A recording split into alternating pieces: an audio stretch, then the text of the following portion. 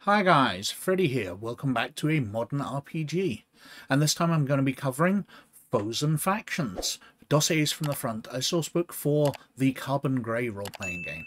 Now I got this as part of my Kickstarter bundle. It's available to download if you backed it on Kickstarter, or it's being sold as a separate book on DriveThruRPG. So you can pick it up that way if you've got the Carbon Grey role-playing book. Now, it's a source book which adds some foes, some factions, a bunch of NPCs, just things to help flesh out your Carbon Grey campaign. It is quite a good book. We'll have a look through it in a second. But firstly, I'd like to address some stuff from my last Carbon Grey video. Because when I'm recording this, it's the day after that video has come out, and there's a whole load of comments being put on that video about my complaint about the Kickstarter itself. Now, in that video, I complained that I wasn't happy about the way they'd run the Kickstarter.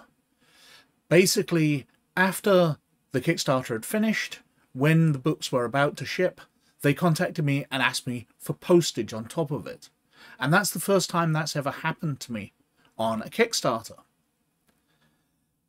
Now, lots of people are saying that's how it's done these days, and I can kind of understand that, but that still puts me off funding things on Kickstarter, because it's just extra cost that's being added at the end, and it's kind of a random amount. Now, I've backed a whole load of Kickstarters in the past, and I understand that postage and shipping has really gone up, especially through the pandemic. That's totally messed up the supply chain. We've all known about this. We've had empty shop shelves, all that kind of stuff. And shipping costs are absolutely through the roof. So I can understand people having problems with that. But 2 Kickstarters I backed, which have shipped during the pandemic, 2 have backed it, have sorted it out in their own unique way. One was a role-playing game. And what they did was, we agreed to ship you it for the cost, but we're trying to make some of that back. So what we're doing is we're offering you this PDF of an adventure if you want to pay the shipping costs. And basically they were giving a free adventure away if you backed it. And an adventure for a game that I'm just getting, fantastic. I want adventures. I want to know what kind of style I'm going to be running games in. So getting a free adventure or paying the shipping to get the adventure, absolutely thumbs up from me. I did that. Another one was a DVD. A guy I follow on YouTube, he'd made a film and it shipped during the pandemic. Now he got in contact with all his backers saying, shipping's through the roof, this is going to cost a lot more. However, if you'd like me to autograph your copies, then just just pay this amount, which will help cover my shipping. And again, I was only too happy to. I was getting something for my money. And I've got a feeling Carbon Grey, or I've got a feeling role-playing Kickstarters really should try that. Include the base cost, but if it works out to be more, then offer your people more. Don't just go, nah, we need some more money, thanks. Now, it's been pointed out, I didn't notice the section on the Kickstarter which said that shipping would be added afterwards. Hands up to that, I didn't notice it, because it wasn't something I was expecting to see. I'd never had it before. It's like if I went into a shop every day and bought a chocolate bar. And then one day after I've bought loads and loads of chocolate bars, I'm walking out the door with my chocolate bar that I've just bought. And they stop me at the door and say, no, you've got to pay more if you actually want to leave with that. I complain about it and they go, oh, there's a label on the shelf which tells you that. But you've paid already now, so, ha, tough. It really feels like a slap in the face. If this is the way things are being done normally, I'm stopping backing Kickstarters, especially for role-playing games. I'll still back ones for people that I know and trust, people I've backed in the past, but I don't think I'm going to risk it on other ones. Perhaps it's hurt me more with Carbon Grey, just the way it hit. I'm self-employed. I run my own company, so money can come in and go. And the time they hit me for the shipping fees, I was watching every penny because I was waiting for clients to pay, and I was very short of money. Now, I'd backed them when I'd had a lot of money and I didn't mind paying out all that. But then this little bit extra, and I'm going, well, that's food for a day or two. When money's tight, money's tight. And confronting somebody with that 6 months, a year after they're back to Kickstarter, that's what annoyed me. But anyway, enough of that. I don't think they broke any rules. I just wasn't happy about that. I think it was a little underhanded, and there were better ways of handling it. On to this book. Finally. Skip all that bit, but we're 5 minutes in. Skip the first 5 minutes if you didn't want to hear that. Too late to tell you now. Anyway, this source book, if we go to the back page, Foes and Factions, Dossier from the front. They say knowing your enemy and the battlefield before the fight can mean the difference between victory and defeat. Expand your knowledge of the Carbon Grey universe by adding the Foes and Factions within your game. This book is filled with world lore and even more stats for allies and foes. Now your favourite PCs can interact with characters made famous from the Carbon Grey graphic novel. Foes and Factions contains 14 iconic characters, 15 new NPC types, 4 new Axis powers, 14 locations of interest, an espionage mission generator, 8 new groups, factions and forces to add to your Carbon Grey RPG campaign. This book uses the D6MV Magnetic Variant of the classic West End Games D6 system and requires the Carbon Grey role-playing game core rulebook to play. It's got a barcode on the back, so it maybe will be printed out and sold as a physical copy. We shall see. Inside, the quality of publishing is absolutely lovely.